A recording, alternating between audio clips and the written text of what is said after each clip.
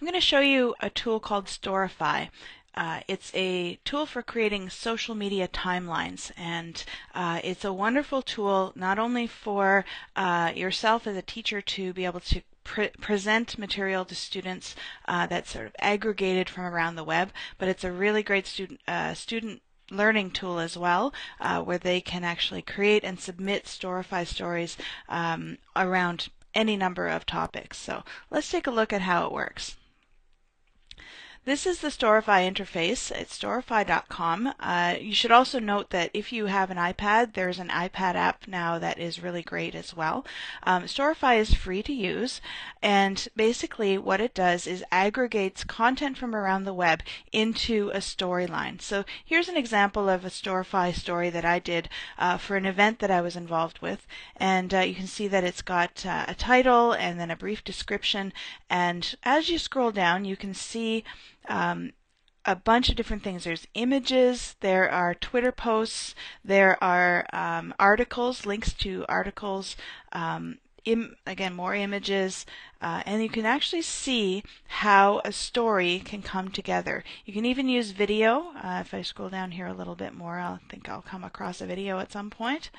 There's a video. So you can see how you could actually create a story around an entire event, or create a story around an entire topic. It's a really great tool for research and even for presenting content to students. I'm going to show you how easy it is to create a Storify story. So I'm going to go into a story that I've been working on here in my drafts folder, and here's a story about solar energy. So if if your students were working on a project like this, I just need to wait for it to load up here.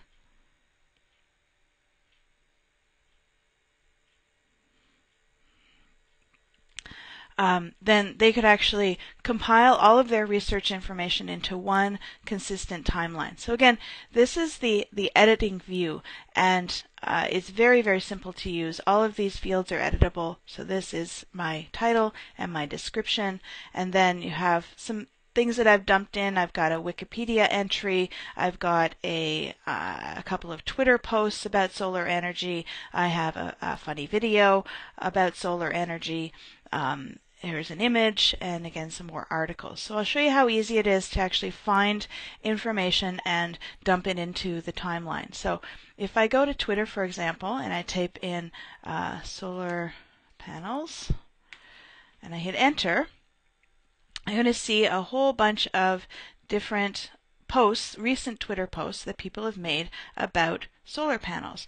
And if I found one that I thought might be interesting to add to my timeline, I just have to pick it up and drag it into my timeline. This can get a little bit cumbersome because it gets quite long. You can actually go to the collapsed view here where you can just see the snippets, and this is great because now it means I can move things around in the timeline very, very easily if I want to adjust the way things are going to look. So again, I can scroll through here, I can find some various different items. If I wanted to remove something, I could remove it by just clicking on the X and then it goes away. It lets me search across different types of social networks. So I can actually search on YouTube, and adding a video to my timeline is really just as simple as dragging and dropping it. I can search for images that I could use in my presentation. And I can also perform just a regular Google search, which is great because it means that I can find articles and additional information and research.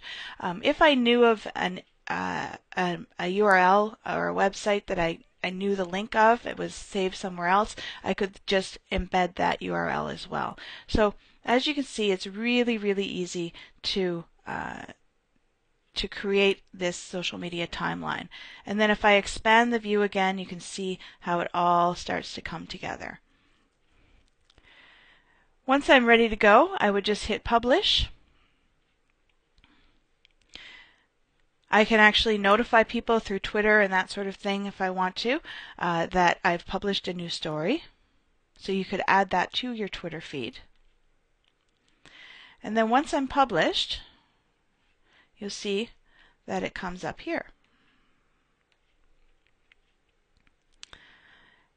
So I've got my Storify story. I can now publicize this link to people. I can share it on Twitter. I can share it on Blackboard.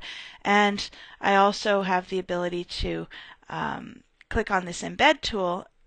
And when I click this, it gives me a code that I could then embed into my web page, my blog, or anywhere else, any other type of web page that you wanted this story to come up in. So that's a really neat thing too.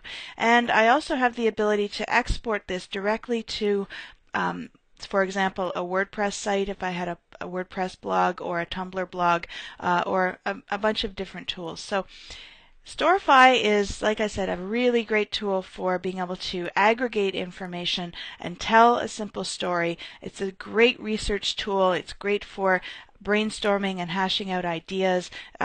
You could use this as a group project for students. It's totally free and totally an interesting and really fun tool to use in your class.